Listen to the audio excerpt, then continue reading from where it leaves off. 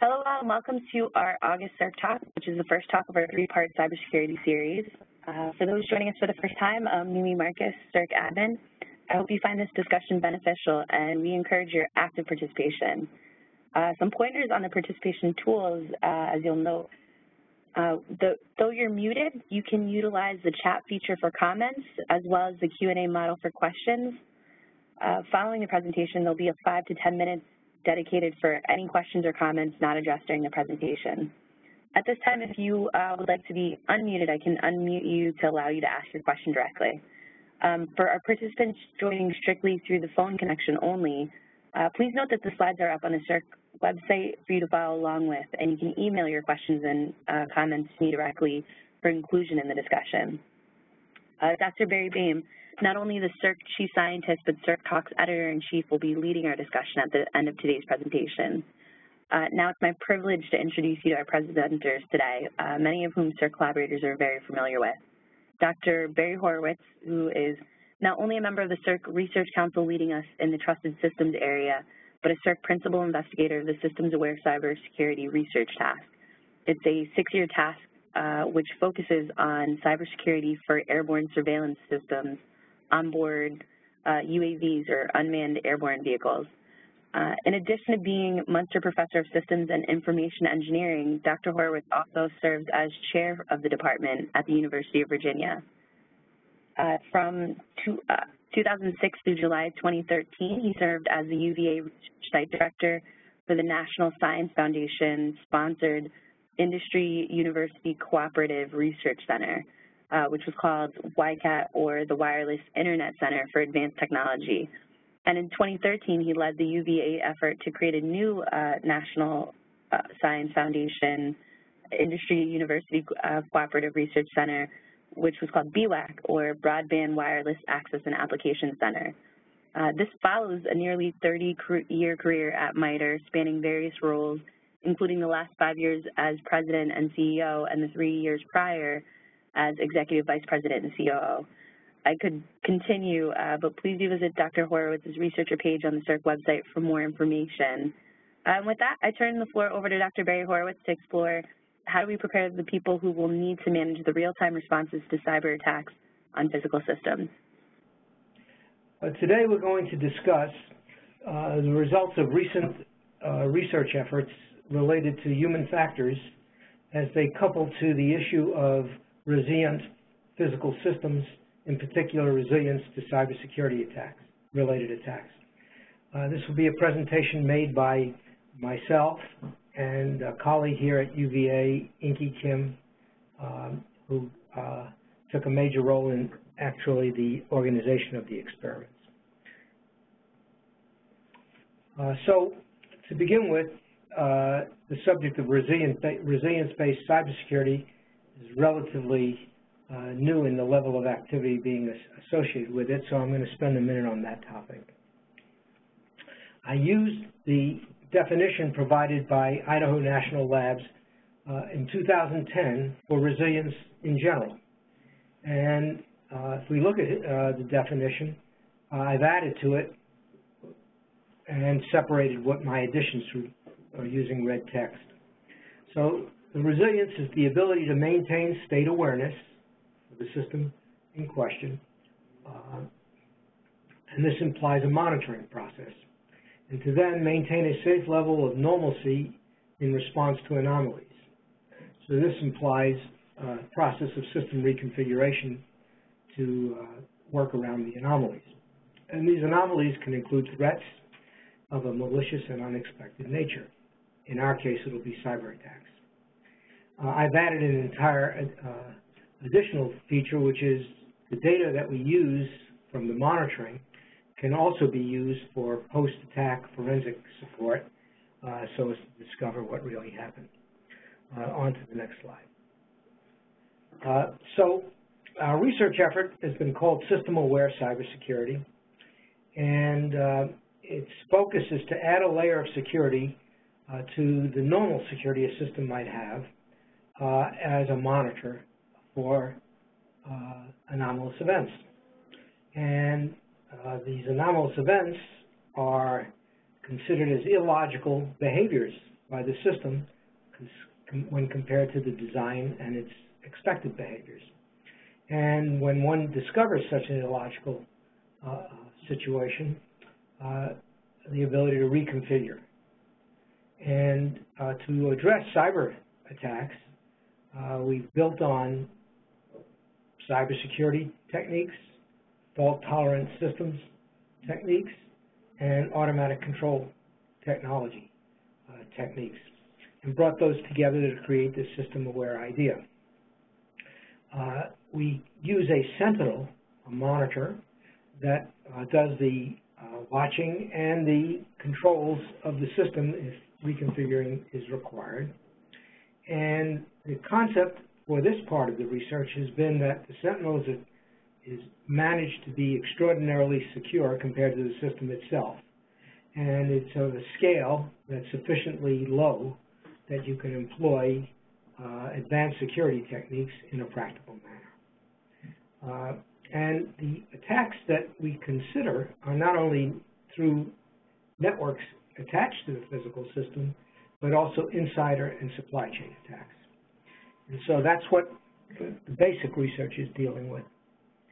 And if one considers physical systems compared to information systems in general, you can start off by being worried, as I was when we started 6 years ago, that it's be very complicated. But in reality, it turns out the physical systems are more limited because they're usually controlled by people and not by the world at large. They have fewer system functions than an information system might have. They're less distributed in the design. They usually reside in some specific location. They're bounded by the laws of physics, so the logic can't go beyond that without being discovered as being illogical. They contain less software, and they have less physical states than software states. So we tend to monitor things like position, velocity, for moving physical systems, temperature, vibration, pressure, those kinds of states, which are much more manageable than software states in terms of capacity. So it turns out these are advantages that one gets when you work on physical systems directly. But successful attacks, in this case, can do physical harm, including killing people. So the quality of outcome has to be managed accordingly. And should something happen, there may be a need in a very short period of time to respond. And so you have to be prepared to do that. And typically you'll have operators run the physical system engaged, and they have to be trained and confident that they know what they're doing in this very short period of time for response. And our experience has shown that the people who own and operate these physical systems have no experience or expectation of physical system attacks, so we have nothing to build on in the sense of operators know what to do and are confident about doing it. They are seeing demos now, so perhaps this will mature. And just as a thing I like to point out to everybody, it's not directly coupled to the human factors talk today, is that knowledge of electromechanical systems and cybersecurity is a rare combination. Few people have that combination, but not many. And so it's not easy to build up a workforce, and so education calling is there. So on this slide, what I'm doing is giving you examples of the logical system control that one might observe and recognize the anomaly and consider this as caused by a cyber attack. So for example, we can monitor the waypoints in the navigation system and notice that they've been changed, but no communication to change them has occurred. So it's probably an inside supply chain kind of attack. In an automobile collision avoidance system, the sensors either see or don't see an obstacle that's near ready to be collided with, but the car takes action or doesn't take action, as it should, and one can assume that this is purposeful. In a 3D printer, the control of the microcontrollers that control temperature, material selection, the location of materials automatically we could start to see things that are inconsistent with the called for object spec and discover perhaps that purposeful hollow cavities are being left in the newly printed part so that it'll be very weak and fail. And in fire control systems, for example, we have an operator who might change the mode or launch or whatever, and he might do that through a touch screen, and we can monitor the control system to see if changes are occurring that the operator didn't call for, or the operator called for something and a different or no change results. And all of these kinds of illogical things emerge from actual prototype activities that we've been conducting over time. So we've been building prototypes, solutions, and in 2014, the end of 2014, we ran an experiment with a UAV in Georgia where we both attacked it while flying and reconfigured it while flying so that it could continue to operate. It was totally automated, this cybersecurity, and we were dealing with attacks to the autopilot and cameras, etc., on the airplane.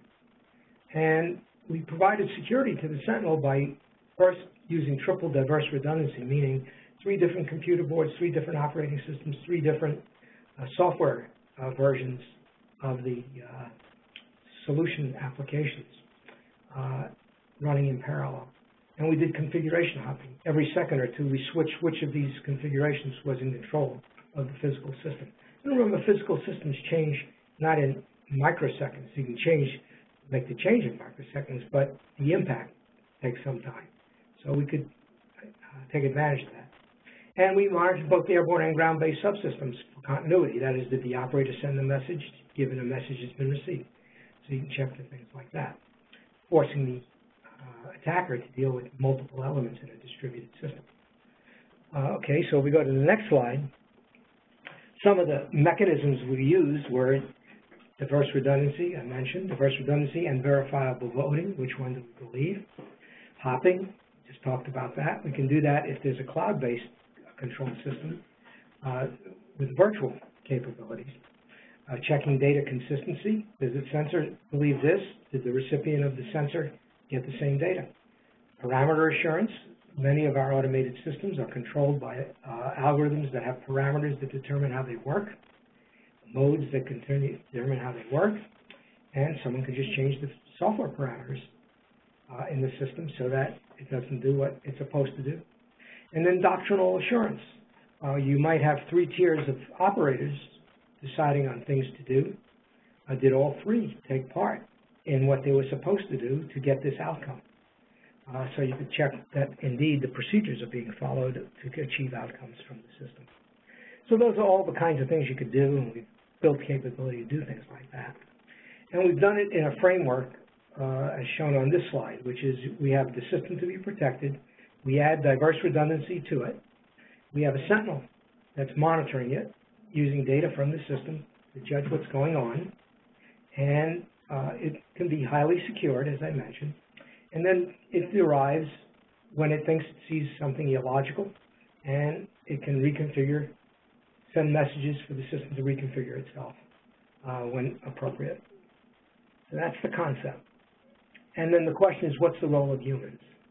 That's what we're going to talk about today.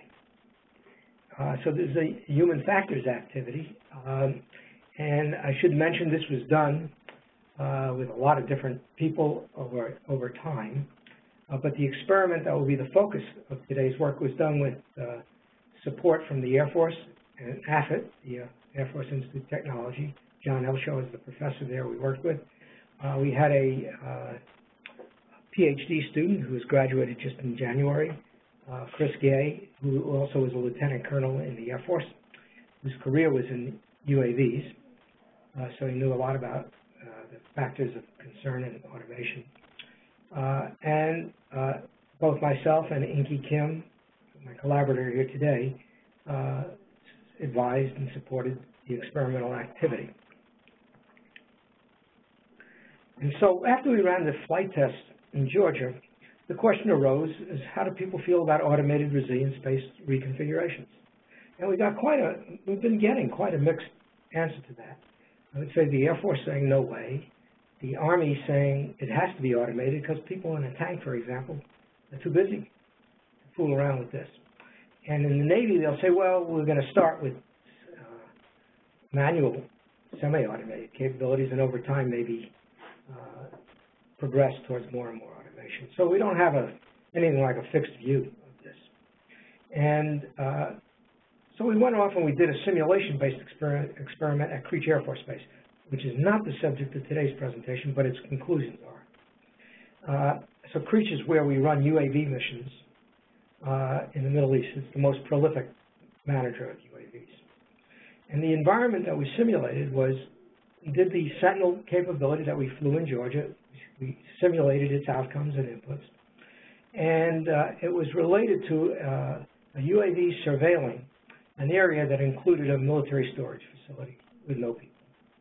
And in this scenario, a ground-based vehicle wants to deplete the stored materials in the facility, and it decides to do that by preventing the UAV from seeing that the ground vehicle was at the facility, so through a cyber attack. So that's the simulation we did. And we presented to the operators on the actual displays that they use what they would see. So in this display in the middle, you have the video that might be coming down from the UAV. On the edges, you have different buttons they can push in terms of we want to contact X. They just push a button and the contact is with X. Information and data that's available to them, push the button, they can get it. And in the upper right, we added to it the ability to see outputs from the Sentinel about, we think there's a cyber attack, here's the nature, and here's what we suggest in terms of reconfiguration. And then the question is, what do the operators think about reconfiguring based on this? And so we had the opportunity to work with 8 pilots from the 432nd Wing at Creech, and they had some very interesting things to tell us. First, December 2014, they were unaware of any other activity looking at this question of the role of humans in this kind of scenario. The second thing they said, that their inclination was to assume that it's a physical problem. Something's broken, not that there's an attack. So they have no intuition that there would be an attack.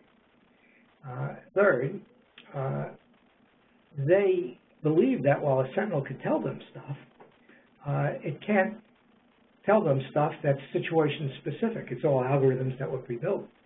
And there may be intelligence information, commander information that influences what they might want to do. So they just raised that as an important context issue. Many of them felt if there's a cyber attack, they don't care about fixing it. They're going to return to base. It's too risky to fool around. Others were more explicit. Maybe the attacker has used attack number 1, and we correct it, but they have attack number 2 in their wallet, ready to pull out an attack they may want to reveal, and therefore not use unless they have to. So maybe they should go home. How much time does the operator have to fool around? That's one thing we did not include in our Sentinel, a prediction of the time at which you must respond or else. So they highlighted that, which later you'll see raises its head again. And just like they can contact maintenance people now, if something goes wrong with the airplane in flight, while it's flying, they would like to do the same with a cyber person, although they don't know who that would be or what questions they'd ask. They're not sufficiently knowledgeable. And then, hey, they're going to run other missions tonight. Now, what about that UAV in the hangar? Is it susceptible to the same attack? So they had all these questions, which made us feel bad about the naivety of the experiments we ran in terms of the operational considerations. So this sensitized us to the fact that we need a research program that addresses how the HMT, human-machine team, works together to address all these operational kinds of questions. And what happens if they disagree about the situation? For example, the Sentinel might have a misdetection or a false alarm that the operator in some way sees the symptoms of. How do we select operators and train them? And what is the impact of their natural human traits? Suspicion levels, risk-taking orientation, their improvising orientation. How does that all affect the HMT performance? And then how do we create learning, if we'd like to, in terms of modifying the design either automatically or semi-automatically of the Sentinels and procedures based on experience. And then how do we design the human interface in any event? So we have all these kinds of questions. And so we graduated to another level experiment. It didn't deal with all of these, but dealt with the handling of discrepancies, the development of operator selection criteria, and levels of capability that could be addressed in that. And so I'm going to turn this now over to Inki Kim to discuss the experiments we've run at Wright Air Force Base with 32 military operators that tried to get at the question of operator selection and training, suspicion as a feature of the operator, and how it affects the operator's performance. So I'm going to turn it over to Inki.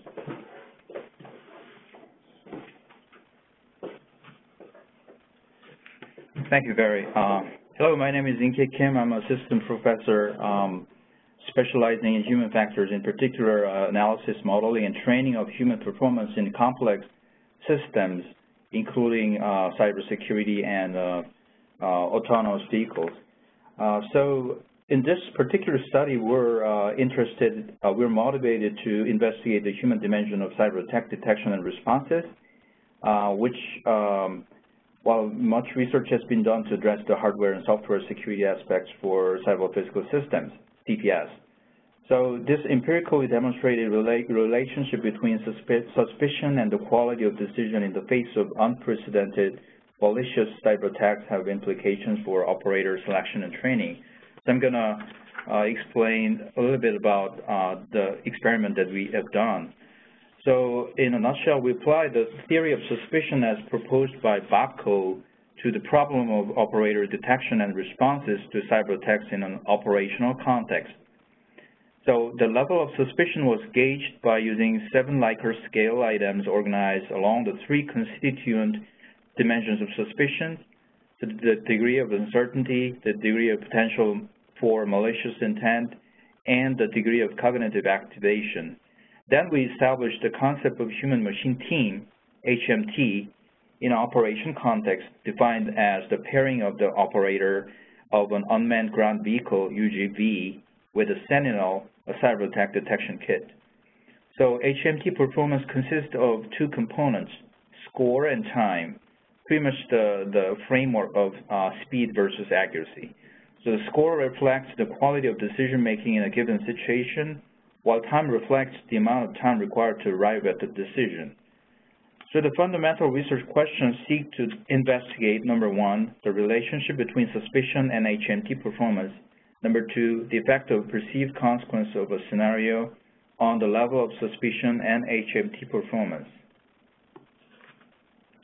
In order to investigate the research questions, scenario-based human-in-the-loop simulation experiments were conducted with 32 Air Force personnel as operators of an unmanned vehicle system in a military mission context. Our experimental setup connects the cyber side, the cyber domain, and physical domain together by using a remote-controlled truck located in a terrain whose speed and trajectory are controlled and supervised by a military operator on the screen. A scenario for experimentation was carefully designed to include highs and lows of the key aspects of suspicion, including the operator's perception of uncertainty, perception of malicious intent, and perception of consequence. The location of the truck and mission goals characterized the degree of uncertainty, the degree of potential malicious intent when an anomalous event occurred, and the perceived consequences of the mission scenario. Overall, the experimental design randomly assigned 32 officers to 8 scenarios according to the within-subject design and measured 3 dependent variables. Number 1, first, NASA TLX was established by NASA and used in many fields of human factors to quantify the amount of cognitive activation or mental workload. Number 2, suspicion index is adapted from the suspicion theory into 13-item questionnaires to summarize the degree of suspicion after running each scenario. Number 3, operator decision responses and response time were also tracked. To evaluate the quality of decision response into a score, we used a predefined decision tree provided as a guide for an operator to standardize the range of possible operator responses. Throughout the 8 mission scenarios, the participants were tasked to record UGV speed, unmanned ground vehicle speed every 30 seconds, monitor the mission track video and scenario briefing readouts from the UGV mission, and respond to system anomalies using the predefined decision tree. The list of tasks were closely aligned with the traditional unmanned vehicle system operator tasks. Next comes the result, brief outcome of the experiment. The 2 charts below summarize the findings related to suspicion and HMT performance. Overall, HMT performance, both in terms of decision quality and response time, were worse for more suspicious operators or an operator with increased level of suspicion. The chart on the right also highlights the unique role of Sentinel on suspicion, indicated by an arrow. Up arrow by red color indicates the increase of suspicion. Down arrow by blue indicate decreases of suspicion, and the length of arrow indicate the degree of suspicions change. So of particular interest are the 2 cases when there is no cyber attack while Sentinel alerts rings. In other words, the case of a false alarm on the upper right corner, and when there is a cyber attack but no Sentinel alert follows. In other words, missing on the left lower corner. In both cases, we can observe the level of suspicions amplified. The Sentinel alerts served as a catalyst for wider spread information search by the operator, whose results led to increases in operator suspicion and increased responses time. Finally, which is not indicated in the chart, but increases in the perceived potential consequences of attacks inherent in a mission scenario result in increases in suspicion level, which in turn reduced HMT performance. These are kind of a rough sketch of the findings from our study, and the detailed outcome of our experimental research will be presented at the HFES, Human Factors and Ergonomic Society Conference in October in Austin, Texas this year, and a journal publication will follow it, Ergonomics and Design. In addition, the follow-up research activities are underway in 2 directions. First, the incremental effects of interface elements on suspicion is promising for investigation by using eye tracking analysis. By combining eye tracking analysis with the simulation and in the cyber physical space is likely to reveal more incremental effects of each interface design, and that it has an implication for more effective Sentinel interface design. Second, a cognitive decision model that incorporates suspicion can bridge the gap between reality and simulation-based study. One may be skeptical about studying empirically experimenting rare events because rare events may create an operator's mental model that deviates from that one in reality. Therefore, it is expected that decision model, more mathematical decision model, can reduce the gap between the reality and what's the one it's in the experiment by offsetting and compensating for the differences that occur throughout the experimental setup. So this is the part of my description of the experimental. Okay, so I'm going to pick up from here. So before I talk about follow-on, I want to talk about the capabilities of the technical part of the HMT partnership. So while we did design a Sentinel and made them secure, and in fact it's being productized by a company, and just very recently received a patent called Cybersecurity for Physical Systems, quite a broad title. That design, we had never done the work to look at telling the operator how much time he had to respond. We have not done any work in that area, and we're going to start to look at that. And that may not be doable for all cases by any means. So, but it's critical that they have a boundary. The second thing that we haven't done is make the ability for the operator to adjust critical factors in the algorithms of the Sentinel. It opens up a topic of possible risk. It just provides such capability. But, for example, if we got an intelligence report of some sort that tells us something about the likelihood of an attack occurring, we might want to make the Sentinel's detection criteria more sensitive. Similarly, if a commander has certain guidance to tell us that might want the Sentinel to be less sensitive, we'd want to do that. Similarly, the choice of reconfiguration might have variance depending on situation. So we start to have to get into the question of in-operation conditions as well as the normal kinds of things you do in detection and response systems that are totally automatic.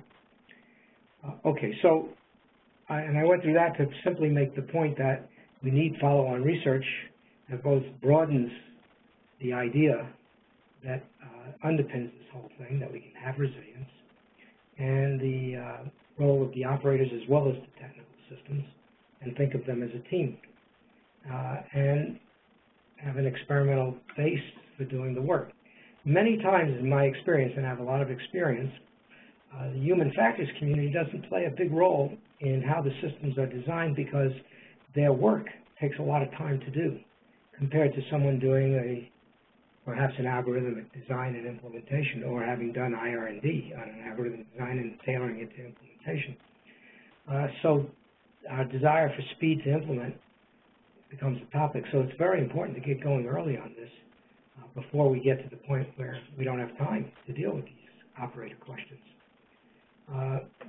And finally, reflecting back on resilience for physical systems, put aside the cyber attack resilience. Well, all systems are starting to bring together cyber and other mechanisms that constitute the basis for the system. And we have people right now who are playing the role of operator in resilient systems. We have to ask ourselves, how do we go back and see what we can do with them and what the legacy there creates in terms of outcomes. So there's quite a bit of work to be done. And the reason we're making this presentation is to hopefully inspire people to want to do part of that work. And with that, I'm happy to take questions. Inki will be here as well to answer the questions, and I open the floor for questions.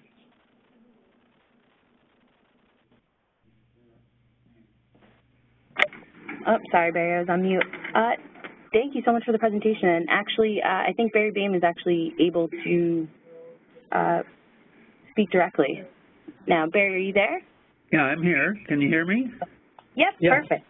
Okay. So, yeah, Barry, thanks a lot for the talk. I was initially impressed with the results that you got in terms of creating a system that was much more cyber secure. I think one of the key contributions that you made was really treating it as not just a defensive exercise, but really a two-person game where part of the advantage is making it difficult for your adversaries to figure out what you're doing. But I think, yeah, going beyond there, I hadn't really appreciated, what would happen if you tried this with a bunch of people who weren't familiar with this kind of approach, and then would be suspicious of it or would not know exactly how to treat it. So. I had one question, which is, if you had it to do over again, would there be an advantage in before you build the system, building a simulation of it and trying it with some operators and seeing what additional questions came up. Yeah, so we got to that point in 2014, where we started all of this in 2011. Yeah. So it took quite a while to get to that point. Earlier, I don't know, it's a close call as to whether, because to run legitimate experiments without students being the sources of learning from which we learn, you have to have something credible to start with. So I don't know, in the world, whether we would have gotten to a point of the Creech Air Force Base people even let us in the door. Yeah, right. Air Force. So it's some mixture, but the earlier it would have been, the better. So other questions from the participants, attendees? From Samir Kamil, we have, can you recommend some publications to read on the latest on discussed topics? Is there any recommended? We have a good number of publications on the cybersecurity resilience ideas of system-aware security, and I'll send to Miriam that list, and she'll make it available. Inki, this is the first publication that we're doing in the human side. Will occur this October at the Human Factors Conference that Inki referred to, and hopefully not long after we can get a journal publication that we're finalizing now. That will make it another level of detail for the readers. Oh, that sounds good. Kevin, do you have a question?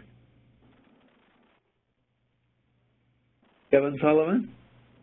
Thank you, Barry Boehm, and thank you, Barry Horowitz, and Inki. Thank you very much. It's really interesting work. In some sense, the combination of the technology components and the human components of this system constitute the overall, adaptive and resilient system. Do you envision a kind of a whole life cycle systems engineering approach to the construction of such human cyber systems, and what might that look like, from requirements through formal analysis, test and evaluation, and all of that? Yeah, so I am now teaching a class to the DIA community on resilience for cybersecurity, and I begin by talking about the history we have in doing resilient systems, which in areas like our nuclear command and control system, our aviation system, our nuclear power system, where there could be extreme consequences for a system running into an anomaly. And while they weren't thinking of cyber attack as the source, they were thinking about what kind of anomalies could occur. So we have a rich history in those communities of addressing, dealing with unanticipated but yet unanticipated events that they might have to respond to, and how they might reconfigure in real time to avoid the consequences and continue to operate resilient. So there are lots of lessons learned there. I think that critical to that is, first, which kinds of incidents would be suitable to worry about given the difficulty you have to go through. Second, for example, in the nuclear weapons, we built a system with multiple radios in case they were jammed, dust from a nuclear attack, they were sabotaged, any kind of event. What we wanted to be sure we could deter by saying we are going to operate no matter what.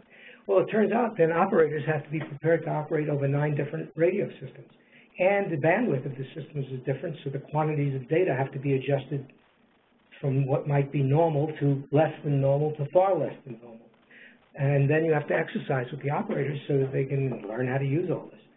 Quite a bit of an investment that went into doing those kinds of things. And of course, in nuclear war and deterrence were considered suitable. I like to say it's informal, that I did my own back of the envelope analysis many years ago, and judged that for nuclear weapons, less than 10% or so of the force, number of people, number of weapons, consume 50% of the defense R&D budget related to operations systems. So it's not cheap. On the other hand, some solutions turn out to be operational only. They cost nothing. Let's just do it. And one of my examples of that is we had a false alarm that we were under a nuclear attack in the early 80s, and we launched our bomber force with their bombs to holding patterns to be told to go forward if, in fact, a nuclear weapon hit the country. But it's pretty dangerous when you start to take weapons and put them in the sky, and who knows what the Soviets were thinking. What was the solution that was decided upon? Well, first, what caused it? A chip went crazy and posited data on the warning system's displays that a four-star general believed was an attack. Pretty incredible and anomalous event.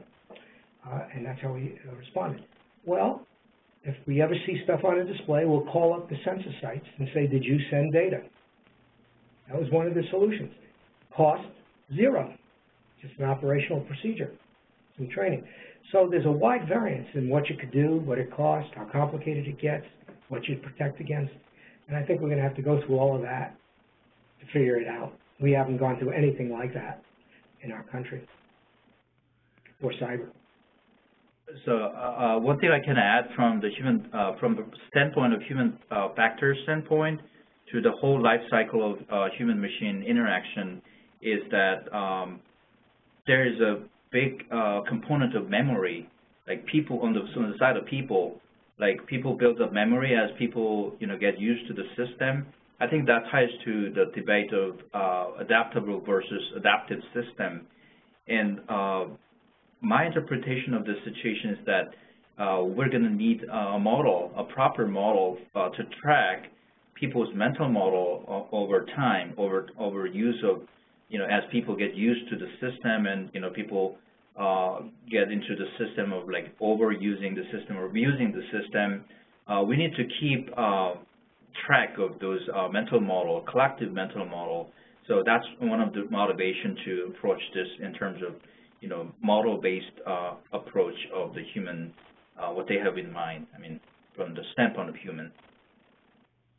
And life cycle, clearly, as new attacks emerge that we hadn't accounted for, and our imagination of what could happen changes, we'd have to ask ourselves, is it across the threshold of wanting to be resilient to it? And then the operators have to be terribly engaged. And as you know, in our nuclear weapons system, they do lots of exercises. They did lots of exercises as a way of keeping the system consistent with the mental model of what could happen.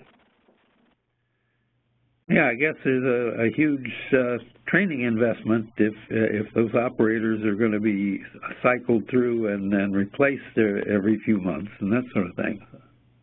Or we don't cycle through and replace them. Yeah, right. But yes, there's going to have to be some change. Okay, Rick Dove, yeah, you've had some similar experiences in experimenting with and evaluating different kinds of human factor situations. Do you have a question or a comment? Yes, I think I'm on mute. I can hear you. I can hear you. Okay. Back on slide 24, I believe it was, there was mention of a relationship between the Sentinel and eye tracking. And I didn't quite understand that. It made me think that in your experimental work, you were attempting to also monitor not just the system, but the operator as well, and perhaps gauge some level of potentially bad decision-making due to over-suspicionness. Yeah, right. So the motivation to use eye tracking at individual basis was, traced back to the theory of suspicion. So according to the theory of suspicion, the mechanisms of people's building up the level of suspicion is starts by some cues, like perceptual trigger. So the cues actually triggers, people's search behaviors. So at the more microscopic level, our promise is that at the more microscopic level of analysis can reveal what components of the interface design actually triggers more effectively the suspicion level versus like less effective. So that's the question that we have, because when it comes to the design of suspicion and Sentinel, we didn't necessarily touch upon in this experiment that if our interface design for Sentinel was effective enough or not. So we didn't answer that question yet. Yeah, and let me just add, because I'm not sure exactly what you're getting at, Rick, but the operators in our experiment are controlling these remote vehicles, so they're seeing other data than the Sentinel. The Sentinel is off on the side, as I showed at Creech Air Force Base. It's one of multiple displays. And so their suspicion leads them to want to look at a fuller array of what they have access to, and may also ask them to make connections to people who they want to ask questions. So they have lots of ways to use up time and get more information that relate to the normal system over and above the Sentinel. And this is where you run into the issue of using up time in a manner that could be counterproductive. And we had not really dealt with that in our designs. Okay, then I think what I understand you said there relative to the Sentinel role in this eye tracking analysis is the eye tracking device is attempting to help you understand the kinds of information the Sentinel should provide. Exactly. Okay. And what other information he was paying attention to at the moment. Yes. That is, he may be looking down at information in his own systems, Sentinel aside, using up the time. So it gives you the opportunity to look at the array of sources he has and which ones he's spending his attention on. Thank you. Okay, Ricardo, do you have a question from NASA? I had my question was around, I was looking at slide 12, and I understand the idea, and we've actually been thinking of stuff around these at a high level, architectural level also, although we refer more to an executive. It's a more generalized idea of the Sentinel. But one of the things that happens in cyber-physical system world is that the operator, whether the operator is a human or a human software hybrid, whatever, will get swamped with a lot of information and could potentially get swamped with even more information in view of an actual contested environment or an attack. So going back to the life cycle issue question that was asked, when we design systems, we kind of think of the design life cycle phases that are like points in time.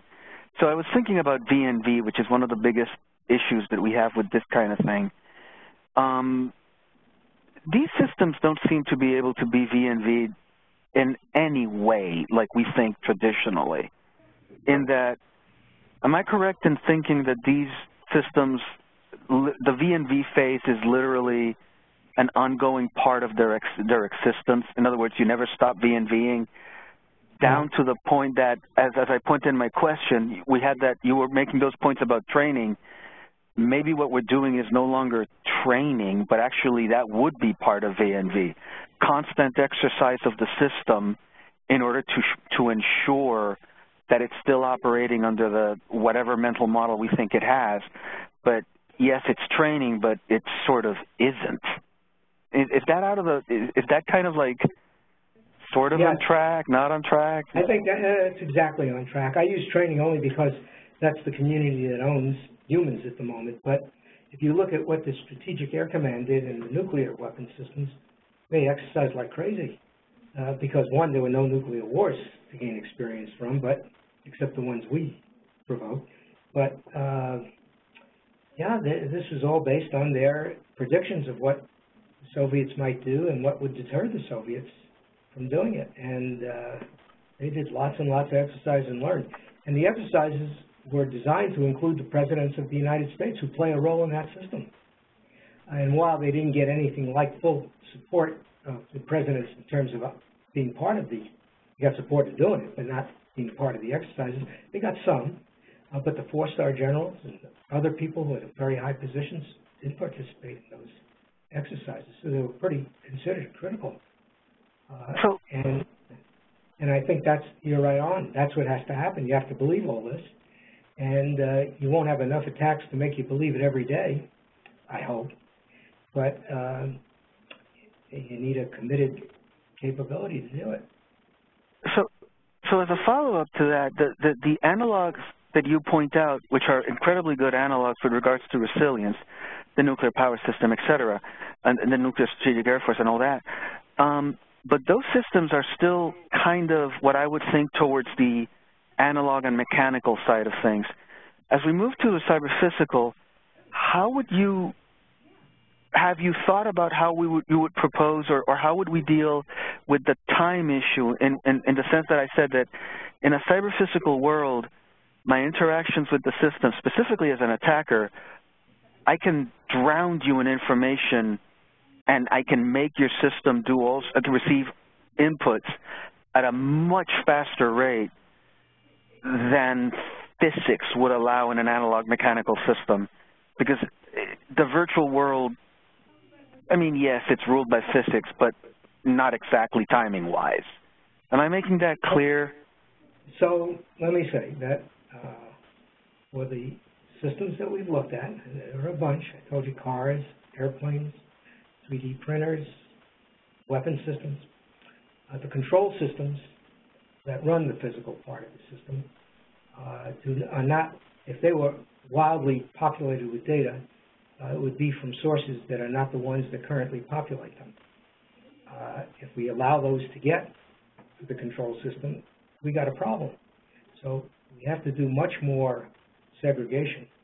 And then the ones that can populate, we have to do a lot to authenticate them, data provenance kind of thing, the kind of thing I talked about, software itself in the control system, the operators who tie to the control system, all of that. That you do have a safe haven to the degree you keep it as a safe haven. Now, if you don't, then you have opened up this Pandora's box. Remember, though, for resilience, you don't have to know how they did the attack. What you have to know is there's a consequence you're trying to overcome and return to normalcy. So the forensic part is separable. And while the data from the resilient system can be used for forensics, it can't be the source of forensics at large, because there are so many ways that the system can be attacked, as you point out, and it needs reams of data and analysis. So my feeling is, for the kinds of attacks we've dealt with, which are attacks that can kill people, attacks that can cause physical systems of high value to be destroyed, those kinds of very high priority kinds of things to our operational world. But we haven't run into anything where you really do need scores and scores and scores and scores of data. And I tend to be the guard at the gate, because once we do that, we won't be able to secure the Sentinel. Okay, so that's basically you've just justified the broker idea. You've just justified the broker idea that I had, that it's similar to the Sentinel, but it's in the design, but it has to be designed in. This doesn't exist it doesn't happen. In the design, you have to have some sort of broker function that basically does that interception of, it's basically the next order of magnitude improvement on input check. Okay. So, okay, thank you. We're doing our best to defy that, not us. Yes. So it made me feel very bad when Verizon announced they have a service to help you drive your car better, and it connects through the internet to Bluetooth to the car. I know. Doesn't make you happy. Yeah, I know.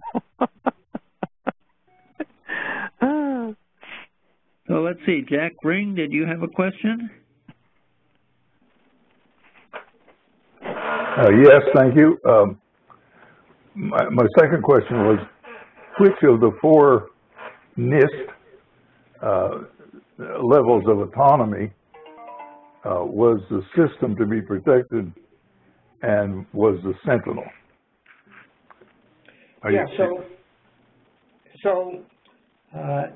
When we started out, we thought this would be autonomous.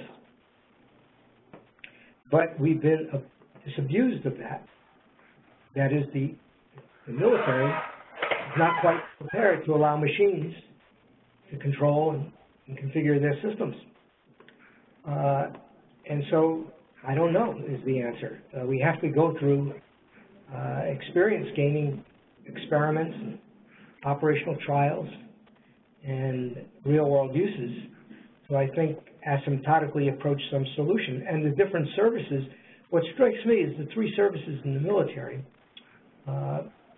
they start out with a view about the level of autonomy that's predicated on their view of operations, not on whether the human has a lot to bring to the solution or the technology must have a human to be able to bring something to the table. So there's been no evaluation of what you can do automatically and whether the human worsens it or betters it. It's all based on a preconditioning view of, I want humans involved because it's too important not to. So that's not a healthy thing. We should understand whether the human helps or hurts as part of that. So I think we have a lot of work to do to answer your question. Well, I understand that. Thank you. But my question is specific. In the UAS that you used in the experiment, was it a level 1 level of autonomy? It appears to me that it was. Yes. That is, it could make very many decisions about itself. Yeah. Is that the case, that it was essentially, basically a rather dumb UAS? Yes. Yes. And the Sentinel, likewise, was it able to learn about the UA and to learn about itself? No, we predisposed ourselves to say these are the 9 things that the UAV could be attacked. Okay. That would be so unacceptable that we're going to prescribe a system for monitoring and configuring around it. Thank you. Second question, if I may. What did you discover that is important that you didn't know about when you started this? Well, I'd say one, this human question is quite important. The issue of time to respond, whether automatic or human, is important. We hadn't really thought about that. It's obvious. It makes you feel stupid, but we hadn't really thought about it. We just assumed you detect, you act. But we hadn't thought about who might, not only humans, but, what might want to be considered that's outside this closed view of the world. And so I think we've gotten firsthand understanding of that. And but the major thing that we're doing now, we have a large activity dealing with it, is how do you decide which functions to protect? And that depends on not only the consequences, but the threat, the solution's impact on the attacker, deterrence, and the attacker's ability to find another way to attack than the way you might have conceived of. So it's a very complicated question to decide what solutions change the symmetry from being in favor of an attacker to in favor of a defender as it relates to physical systems. And we are doing quite a bit of analysis and design of the data you could use to figure out what, and you get a lot of questions like, we don't know how our systems work. If you go back to a 10-year-old system, say, please give me the design. It's highly questionable as to whether you'll get an accurate version of that. Let me meet the people who designed it, even if they're around. There's maybe one of them. Everyone else is a specialist that doesn't know how the system works. And if you do it at the mission level, not at the acquisition system level, it's a consortium of what we've called systems that even complicate of how does the system work question even more. So we're having to deal with the use of models like SysML, GraphML, genetic algorithms for figuring things out in terms of prioritization. and have quite a complicated situation on our hands. We're working with the Software Engineering Institute here at UVA, VCU, who's done a lot of work in attack trees for cyber attacks, and others to get answers, and collaborating with military organizations as we do it. Oh, good. Yeah, I think, Jack, that was you brought up another complication, which is that, yeah, some people are going to want to build remotely piloted or drones that have learning systems inside them, and all of a sudden there's more vulnerabilities in spoofing the learning systems. And yeah, Kevin, in terms of what you've been talking about in terms of cyber-physical learning systems and how to stabilize them and how to optimize them, there's certainly a lot of challenges downstream in this area. Yeah, so one of the things I think that I've used as a rule is that the more we force an adversary to learn about our systems, the more difficult it is. After all, what did I say? One guy knows how a system works. Well, the adversaries are going to have guys who know how our systems work. And our adversaries don't necessarily, if you ever read a military spec, you'd have to say, geez, this is not the best way you can imagine for learning how a system works. And yet all these acronyms and all these issues that emerge in a spec, adversaries are going to have to learn about those to learn how our system works. So I think that complexity makes life tougher for an adversary. On the other hand, it makes life tougher for the guy who's defending. So all these trade-offs are going to include judgments about things like that. Yes, I think it will be important to understand the ways in which the Sentinel can be compromised. Yep. For example, we're currently looking at the metaphor of the human body's immune system, which is a wonderful a system in its own right, but then how it's compromised by the medical profession, yeah, and how that is compromised by the healthcare insurance governance, and it's a wonder we're all still alive. Yeah. Yeah. A lot of trial and error buried in there, you know. Yeah. Well, I think we've wound up our hour.